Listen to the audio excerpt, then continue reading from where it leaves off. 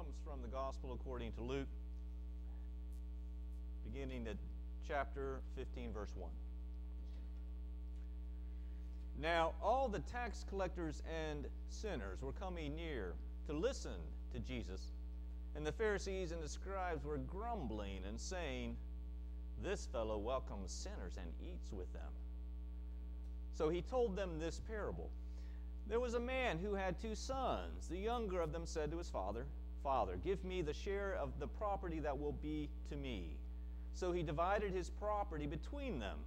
A few days later, the younger son gathered all he had and traveled to a distant country, and there he squandered his property in dissolute living. When he had spent everything, a severe famine took place throughout that country, and he began to be in need.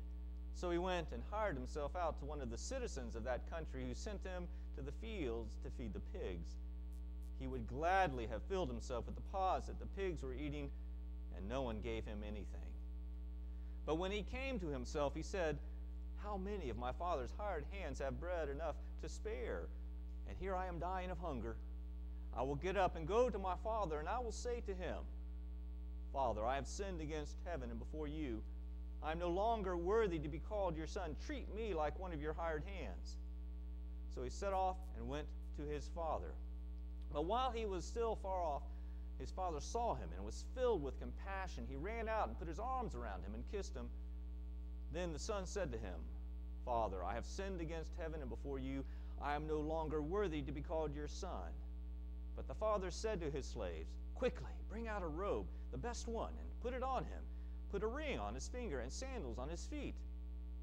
And get the fatted calf and kill it, and let us eat and celebrate. For the son of mine was dead and is alive again. He was lost and is found.' And they began to celebrate. Now his elder son was in the field, and when he came and approached the house, he heard music and dancing.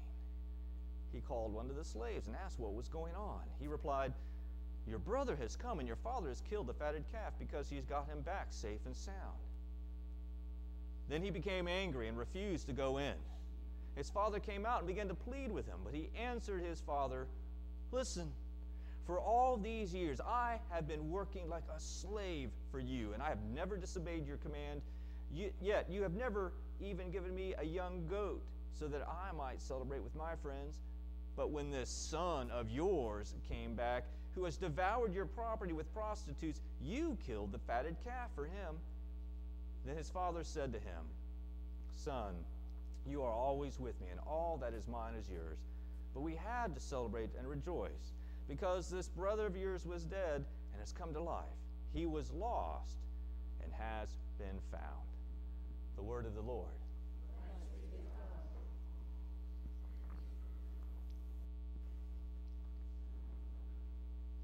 Has anyone seen Grace? I was hoping she'd be here by now, but, well, to be honest, I heard that there was a party being thrown nearby, and, well, you know how Grace is. She can't resist a party. No, even if she's not invited, I might add. No, I'm afraid that's where you'll find Grace this morning. Now, I don't want to judge another's actions, but, well, I'm really glad you didn't accept that invitation and came here instead.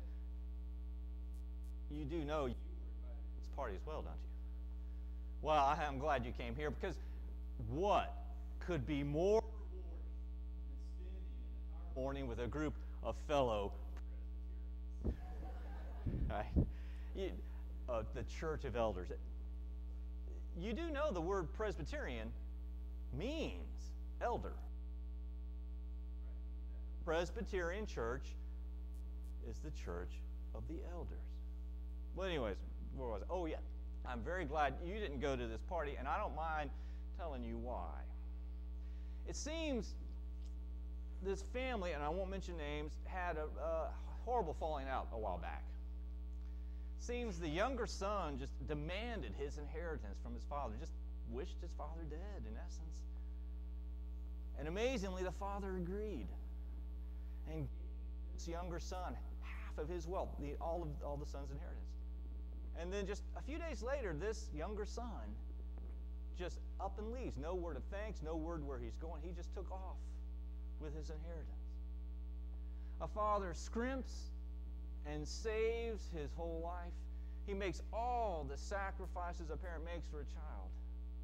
And this younger son squandered his entire inheritance, half his father's wealth, in just a short while in wild living. It's disgraceful. Well, not long after this, as you all know, the economy tanked. And this son was left without a penny, without a friend, and without a way to make a living. He ended up on the streets having to beg for his food. And finally, he came to himself, right? And realized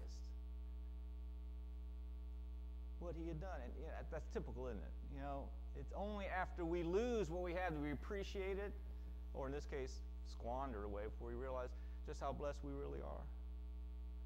So anyways, this son decides he's going to return home. So he makes up a little speech. He's going to tell his father he has sinned before heaven and him, and he's not worthy to be called a son. He will work as a hired servant. So maybe over time he can earn his father's love back, but at least in the meantime he won't starve to death. And this is where Grace really loves this story, all right? The son hitchhikes home, and he starts that long walk down from the gate to the house. And his father was in the house, happened to look out the window and saw this son walking back up the drive. And the father just lost it. He just lost it. I mean, he just dropped whatever he was doing. He just ran screaming down the steps, out the door just like a madman. And the son, about mad father coming out after him. But before he could do anything, his father reached him and he threw his arms around, tears running down his eyes. He kissed him. His son was back. His son who was dead is alive. Who was lost is now found. Well, the son, somewhat taken aback, kind of nevertheless regrouped and launched into his speech, right? He had that little prepared speech. And, Father, I have sinned before heaven and you, and I'm not worthy to be called your son. And this is the part of the story I think Grace loves best. The father would have nothing to do with his son's confession. He's brushed it aside like he'd brush away a pesky fly. Instead, he called his servants. He goes, get my son's clothes. Look, he's in rags. Get his best clothes. Kill the fatted calf. We are going to have one party. That's where Grace is now. Guarantee it. Right? And she just loves the part where the father wouldn't even listen to the son's confession, his offer of atonement. Grace feels that's how a father's love should be. Unconditional. It cannot be earned, and it cannot be lost even when that child spurns that love. But Grace is missing the point, isn't she? Right? Grace seems to have forgotten that this father had two sons. He had a younger son that spurned his love and disgraced the family, but he also had an elder son who did neither. His elder son had faced all the same temptations as the younger son to leave, had all the same frustrations about being stuck on the family farm, all the world's out there calling. But the elder son remained loyal. He stayed and did the bidding of the father, while the younger son disgraced the family and squandered his inheritance. And now this elder son, who has done the management, who's managed the family farm, done the back-breaking labor of bringing in the harvest, is just supposed to stand by while this lowlife comes back into the family, probably just to live off the labor of others again. Who do you think raised that prize calf they killed for this party? You got it. It was the elder son and more. And now he's just supposed to join a party and welcome this parasite back into the family? Oh, no. Grace just doesn't understand, does she? But we do. We know, right? There has to be some some act of atonement of the younger son's sins against the father, the whole thing is just a farce, right? But wait a minute, right? The younger son had been willing to admit his sin. He had been willing to do acts of atonement. The problem was the father. The father was too quick to forgive. The father should have withheld forgiveness until he was sure that the younger son had reformed and wouldn't just do the same thing over again. That would have been the loving course of action, right?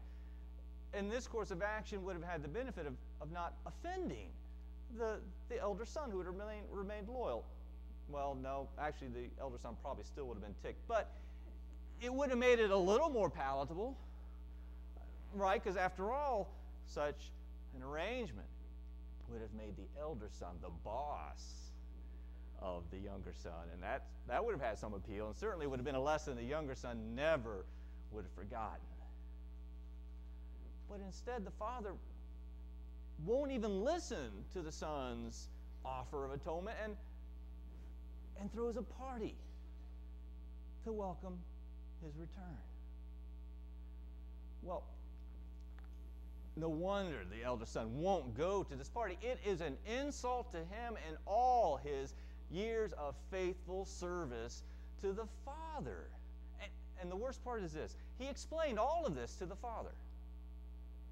And the father still went to this party to welcome the younger son, even if the elder son wouldn't go.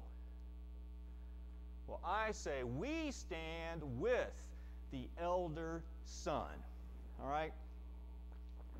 After all, and refuse to go to this party. After all, we are the Presbyterian church, the church of the elders, right? The elder sons and daughters.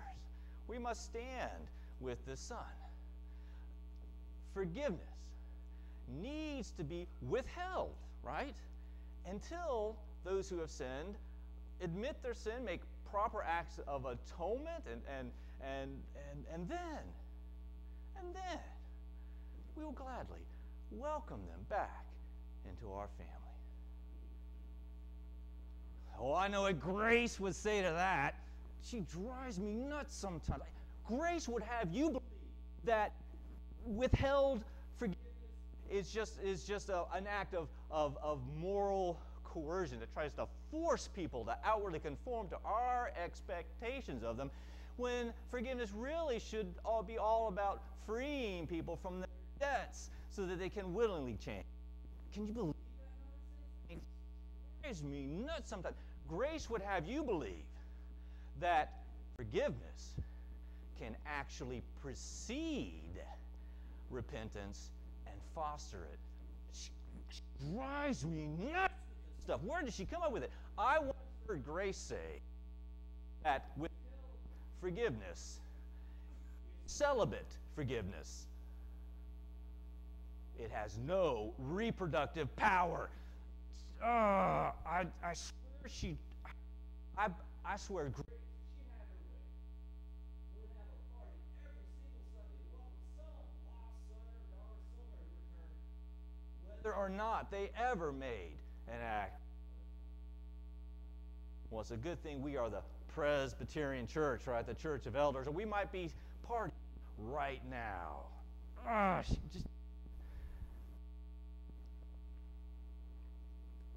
And yet, Grace, isn't there? Grace pointed out something to me, I have to admit. Yes, the elder son didn't quite get the story right. Yes, he did. He had explained to the father about how this party was an insult to him, and the father still went ahead with this party for the elder son. But what the elder son just didn't realize, didn't see, didn't admit, but what Grace was quick to point out to me, was that the father actually went looking for the elder son. Think about it. I mean, he was obviously longing for his younger son to return, but he never sought him out. But when this elder son, who had always been with him, refused to come to the party, the father sought him out. The father pled with him to come to the party.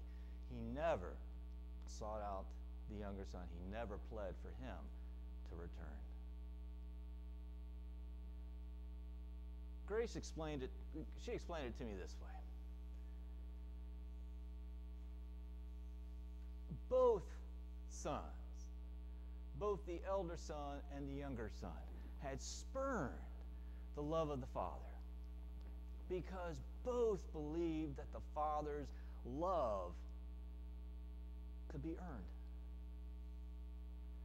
The younger son at least understood he had sinned against his in heaven and his Father, even if he didn't understand completely how, but not so the elder. The elder son believed that his years of faithful service had earned his father's love. And so he was enraged when the father welcomed the younger son back without an act of atonement. But this is what Grace understands so well, and what so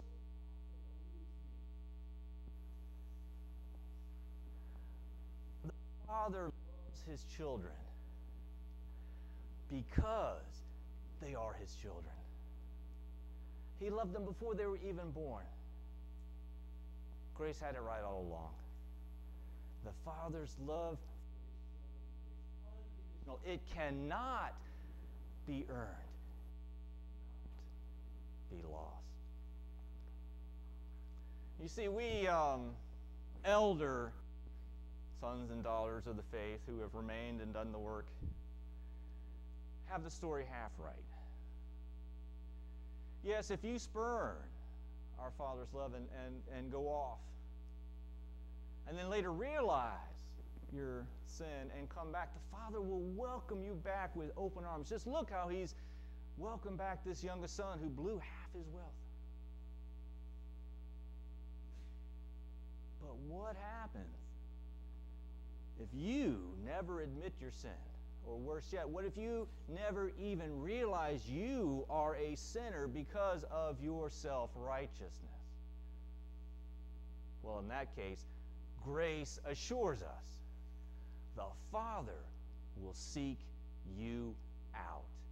He will come looking for you, not to punish you, not to drag you to this party, but to forgive you even of your own self-righteousness and to make sure you know that the door to this celebration remains open for you. Friends, this door is open even now. And grace stands at that door beckoning for you and I to join. But grace is quick to point out, though, none of us are invited to the celebration because we are worthy. We are invited because we are loved by the Father. Let all God's people say,